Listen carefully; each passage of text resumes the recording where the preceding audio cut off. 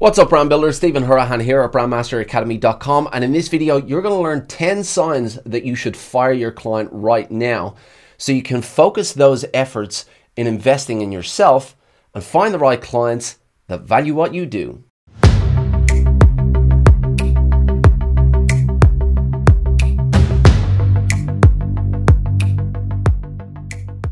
Now, if you're new to the channel and you want to build brands that go beyond the visuals using strategy, psychology, and creative thinking, then you're in the right place. Hit that subscribe button and the notification bell and you'll be well on your way. Now, let's face it, bad clients are far easier to come by than good clients. When you get a good client, you feel lucky. You feel that it's great to work with them. You thank your lucky stars that you're able to go out there and do your best work. But when you get a bad client, it drains on your energy, it drains on your resources. You're thinking about that client at nighttime, when you're going to bed, when you wake up in the morning, and they can actually kill your business. They can drive your business into the ground. So you need to identify those clients early, fire them early, or turn them away so that you can focus your efforts on growing your own business. So that's what I want to go through in this video. I want to go through 10 signs that you should fire your clients right now. Sign number one, they start with the price. So if your prospect comes to you and says, how much for, that is a massive red flag, because it shows a very, very critical thing about their psyche, and that is they are more focused on the price of their services than the outcome that they're trying to achieve. So if they come to you looking for the lowest possible price, if they come to you and their first question is how much for this, that's a massive red flag. Know that they are only trying to get the lowest possible price. That is not the type of client that you want to be working with. They will end up costing you money in the long run. So make sure you identify them quickly and fire them early. Sign number two, they expect you to be on call. So there are some people out there that believe that just because they're paying you a fee, that you are now their slave, and whatever they ask you to do, you should do. So you need to set the boundaries out here early. You need to define the hours that you work, and they need to respect those hours. They can't be demanding that you jump on a call with them at 11 p.m. if they are not the hours that you keep. So make sure, if there are signs that they do want you to work outside your hours, that you set those boundaries out. And if they continue to push or continue to stomp their feet and demand, then fire that client. Sign number three, they don't respect the scope. Now, chances are, if you've had some experience in the branding field, in the design field, that you know how important it is to have a proposal that includes what's in the scope of your work. And you send that on to the client, you get them to agree with that. But even so, you still have clients that will come back to you and expect adjustments or changes that are beyond the scope, or expect additional work that is beyond the scope. So make sure that you have your proposal and your agreement there that you can point back to. And if they continue to push on that, it's time to let them go. Sign number four, they have unrealistic expectations. Now, these unrealistic expectations could come in the form of what they're going to get for their budget. It could come in the form of the hours that you're going to work, or the capabilities that you have in-house. They might be paying for a static design, and they might suddenly ask you to make it into 3D or include a video within their website. So you do have clients out there who have unrealistic expectations.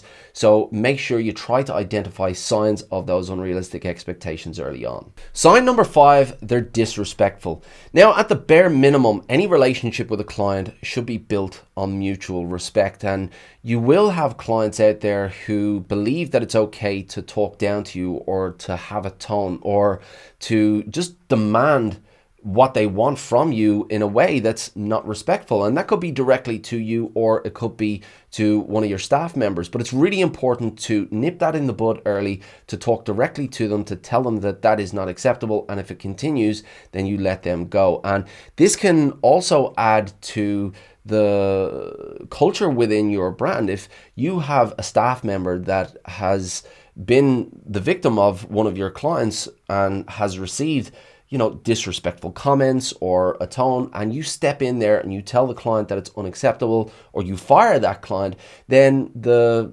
culture that's built within that brand, and the trust and the loyalty and the camaraderie that is built within that brand is really, really valuable. But at a bare minimum, there should be mutual respect between you and your client.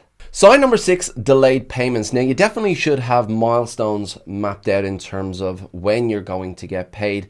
And chances are, at some stage in your experience, you will have a client that will delay their payments, and you do have some clients that will delay their payments to try and use that as leverage to get what they want, whether that's within the scope or with outside the scope. But it's important to address that early. If they haven't delivered a payment when they said that they were going to, then stop all work until that payment is delivered and continue only after they have delivered that payment. And if it comes to a standoff, then talk directly to them, tell them that this was agreed, and only move forward when that payment has been made. Sign number 7, over communication. Now look, we all want to help our clients. We all know that our clients are invested in their brand and that that's their baby and they're emotionally attached to it and they want the best for it. That is completely understandable. But it is important that they give you enough distance to be able to go and do what you need to do your job well. And if they're sending through questions multiple times a day, if they're sending through their thoughts and their ideas in one-line emails, then that is a sign that, you know, they're really going to drain your resources. They're going to drain that time if you allow them to. So set those boundaries out. Tell them that if they have questions, to bulk them up into a single email, or to only send them through on a particular day, or to set a specific time that you give them where you're on the phone answering those questions. But make sure that you don't allow that over communication to sabotage your processes. Sign number 8, they're unclear on what they want. Now, I'm sure that at some stage you've had a client say to you, I don't know what I want, but I'll know it when I see it. Now, this is a clear sign that they do not know what they want. They haven't taken the time to formulate what success looks like for them. And if they don't know what success looks like, then you are never going to achieve success for them. So it's really, really important that before you embark on your work, that you have a clear direction from that client. They clearly define what it is that they want and give you those clear directions. If they don't, then stop all work and take the time to help them to get some clarity there, but certainly don't continue on that work with the idea that they will know it when they see it. Sign number 9, they're unresponsive. Now, it's very difficult to work with a client that is unresponsive because it kills the momentum. You might have a milestone that you're meeting and you go back to them with that milestone and they might take 2 or 3 days to respond to you, and you're trying to have a conversation and they drag their feet on that response,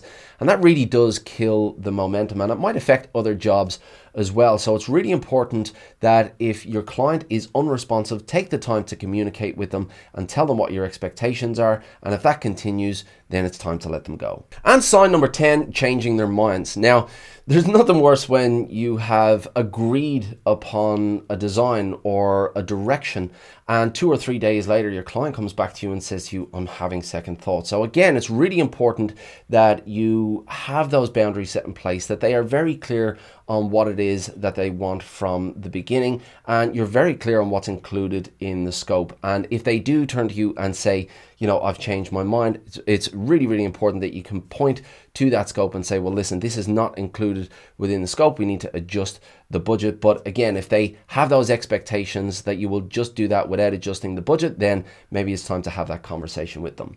Now, look, it's not easy to let a client go. Chances are you need the revenue that's coming in from that client, or you've paid somebody already for some of the work that's been done. But if you allow these types of clients into your business, then they're going to hamper any kind of growth, and you're better off having a system in place to be able to identify who those clients are, and in the beginning have a conversation with them and set out those boundaries. If they continue to be difficult clients, then just let them go. You are far better off investing the time that you will save from difficult clients in investing in yourself, in investing in your business, in investing in your processes. That is what will move the needle within your business, and that is what will help you to attract clients who value what you do.